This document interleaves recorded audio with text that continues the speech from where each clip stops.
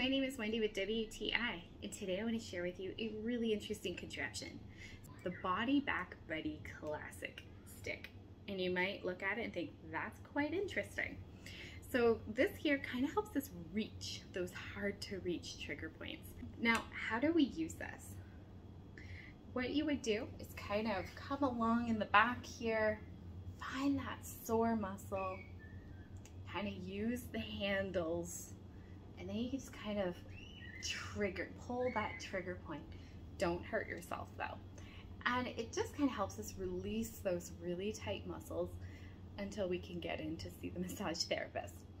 So I really enjoy this thing because it helps, because I get a lot of tight muscles, most people do, right up here in the upper trapezes.